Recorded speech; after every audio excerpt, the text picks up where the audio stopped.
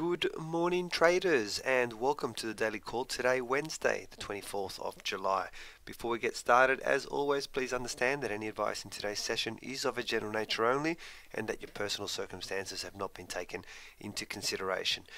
Okay, since there was no major data released yesterday, we'll just jump straight into our chart of the day.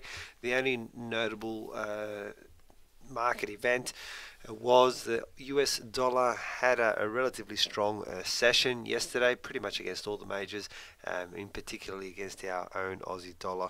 We lost quite a bit of ground on that. Alright, now let's just jump straight into our chart of the day. This morning, the chart that we are looking at is the CAD Yen on a daily timescale. I did show you this chart yesterday, but this was yesterday's candle, and essentially it broke a little bit lower and it didn't produce what we were looking for.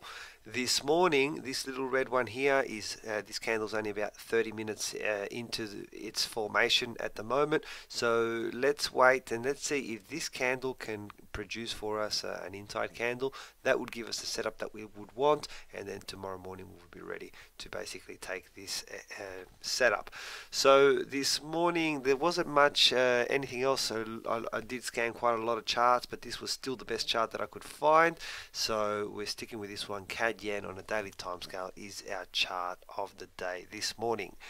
Alright, what's happening in the session which is about to kick off? We have at 5:15 this afternoon from Europe, we have the French Flash Services PMI number due out, and 15 minutes later from Germany we have the Flash Manufacturing and the Flash Services PMI. Now the German numbers, they could be quite volatile and they can affect the euro significantly, so just look out for that. That is the major data to be released for this session, which is about to kick off.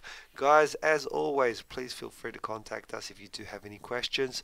Follow me on Twitter at ChatFX for trade setups and breaking news. Most importantly, hope you all have a fantastic trading day. I'll talk to you tomorrow for the daily call. Bye for now.